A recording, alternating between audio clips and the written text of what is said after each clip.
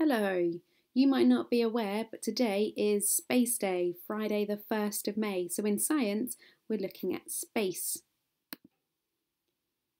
So your task either this evening, today, or over the weekend is to find out about space. You can choose from the list below, or you can choose your own activity today to learn a little bit more about space. My suggestions are to watch the following video, then share 3 facts on Class Dojo.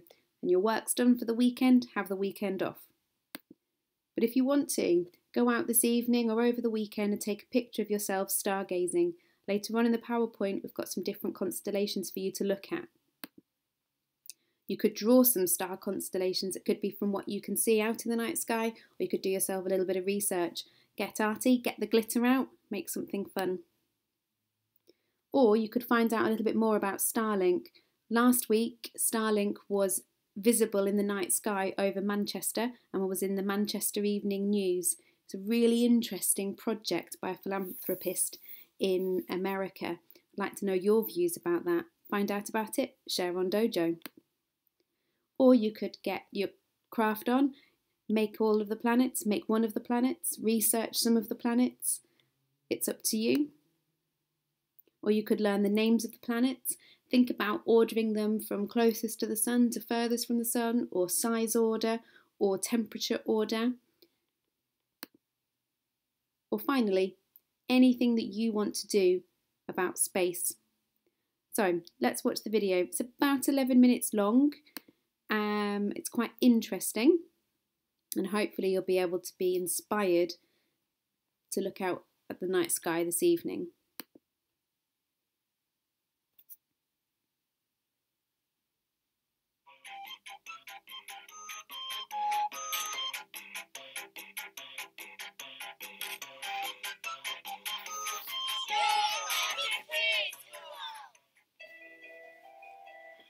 Our solar system. Have you ever looked up into the sky and wondered what was there? Higher than the birds, past the clouds, and farther than the moon, a whole host of fascinating objects spin in outer space.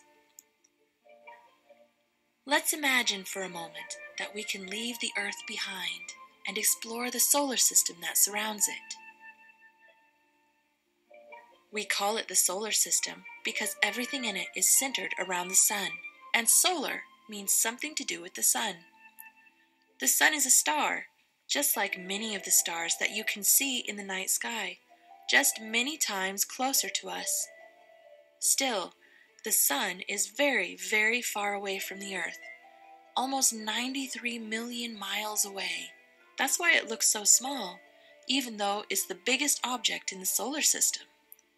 In fact, the sun makes up more than 99% of the mass in the solar system. If you put all of the planets, moons, asteroids, comets, and everything else in the solar system together, they would make up less than 0.25% of it. The sun is so big that it's more than 100 times wider than the Earth, and if it were a giant jar, you could fit more than 1 million Earths into it. More than that, the sun is what holds the solar system together. Its massive gravity is what keeps the Earth and all the other planets circling around it instead of drifting off into space. The sun is also what allows us to live on Earth. Without the sun, there would be no heat. There would be no light. Plants could not grow. Water would freeze, and nothing could survive. The sun gives us heat and light because it is always burning. It is a giant ball of gas, mostly hydrogen and helium, and it burns at millions of degrees in its center. Let's leave the sun now to explore the planets. As we move away from the sun, the first planet we will encounter is Mercury. Mercury is the smallest planet in the solar system, much smaller than Earth, and one of only 5 planets you can see from Earth using nothing but your eyes. Of course, it won't look much like a planet. It looks more like a bright star, and many nights you can see it close to the horizon near sunrise and sunset. Mercury is a lot like our moon. It's small and has a rocky surface with craters on it. It has no moon of its own and no air to breathe. You probably wouldn't enjoy a visit to Mercury, since temperatures are boiling hot in the sun and freezing cold in the shade. Something interesting about Mercury is that it is the fastest planet to go around the sun. It only takes 88 days. Next is Venus, the second planet. Some people call Venus Earth's sister because the two planets are very close in size and gravity, but they are very different on the surface. First of all, it is very hot. Venus is the hottest planet in the solar system. It's not as close to the sun as Mercury, but its thick atmosphere of carbon dioxide helps it to trap the heat and stay warmer than its neighbor. It has a thick atmosphere, but it is not one you could breathe. It is mostly made of carbon dioxide, and there are clouds of sulfuric acid. Venus might not be fun to visit, but it is beautiful to look at. It is the second brightest object in the night sky. The only thing brighter is the moon. If you are looking at a sunrise or a sunset and suddenly notice what looks like a very bright star, you are probably looking at Venus. After Venus comes Earth, the third planet from the sun. Of course, you know all about Earth because that's the planet where we live. Earth is what's called a Goldilocks planet because it's not too hot and not too cold. It is just right. As far as we know, Earth is the only planet to have living things.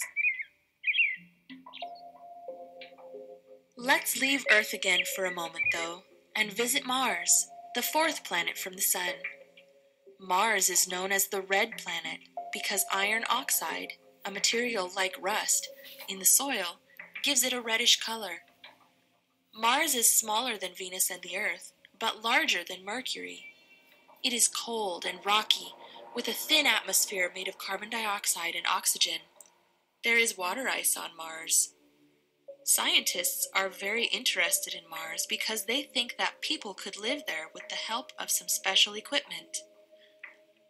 Rockets and probes have already been sent there to gain more information about the planet. Right now, there are 2 special robots exploring the surface of Mars, sending information back to Earth. Mars is the first planet we visited today besides Earth to have its own moons. It has 2, although they are not big and round like our moon. Mars's moons are small and irregular. Scientists think they may be captured asteroids. Maybe they came from the big asteroid belt that is between Mars and Jupiter. An asteroid belt is a big ring of asteroids, or rocky objects, orbiting the Sun. Jupiter comes next, the 5th planet in the solar system. Jupiter is the largest planet and is something called a gas giant. It is called this because it is really big and made mostly of gases. Jupiter is so big that you would have to place 11 Earths end to end just to stretch across its middle.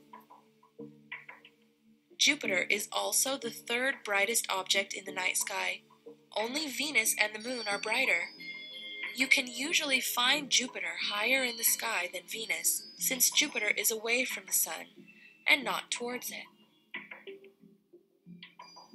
Jupiter has at least 67 moons that circle around it, but 55 of them are very small, only about as big as a mountain or smaller.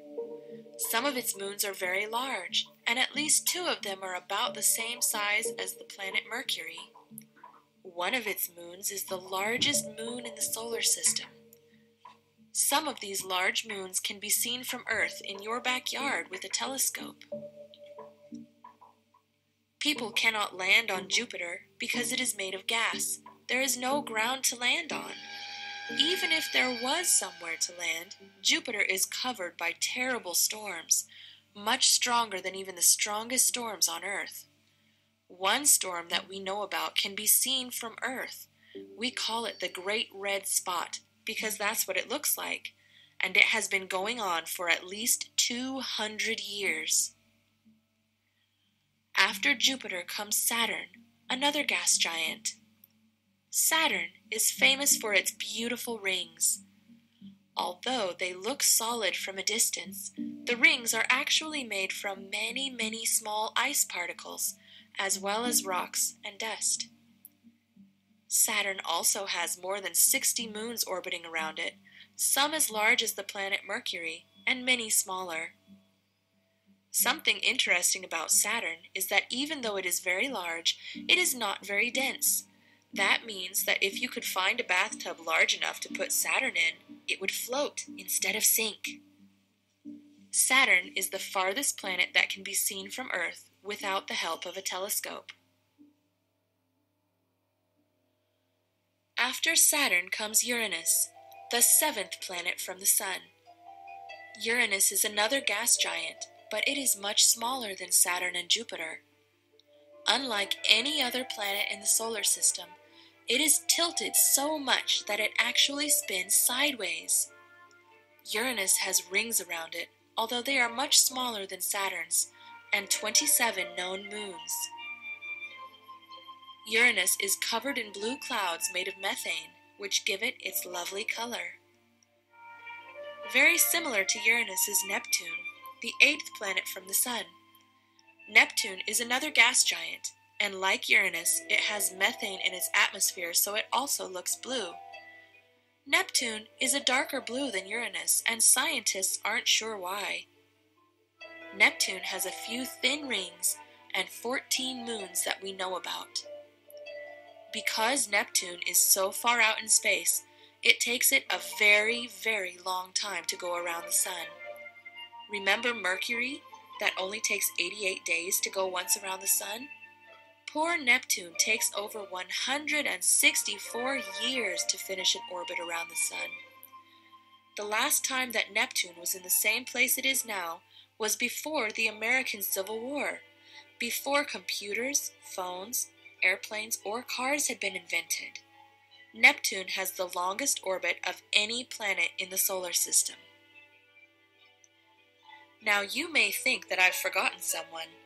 Pluto. Pluto was discovered in 1930 and was listed as the 9th planet in the solar system. As it was studied longer, scientists realized how small it is.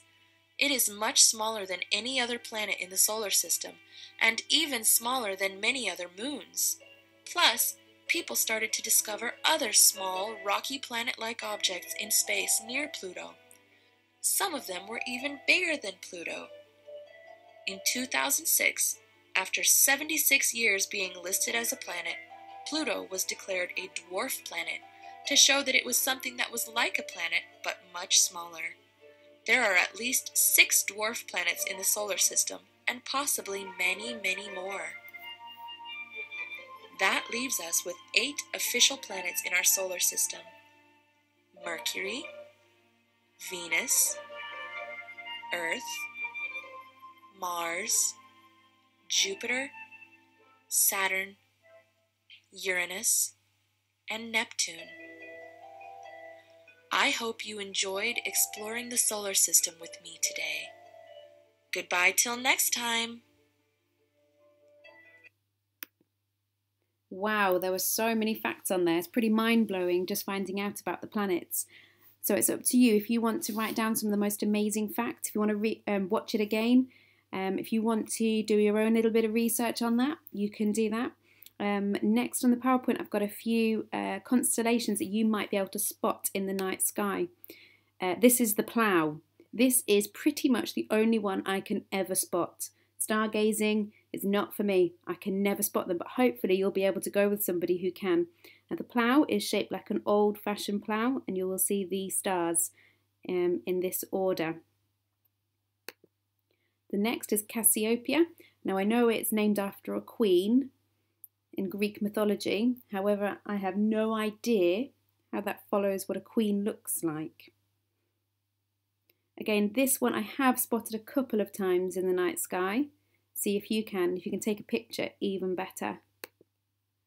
Orion, also known as the hunter. Now I kind of get this. You can kind of see his legs, and this could either be a shield or a bow and arrow, holding up a hand, perhaps with a club within it. So I can see how Orion is a hunter.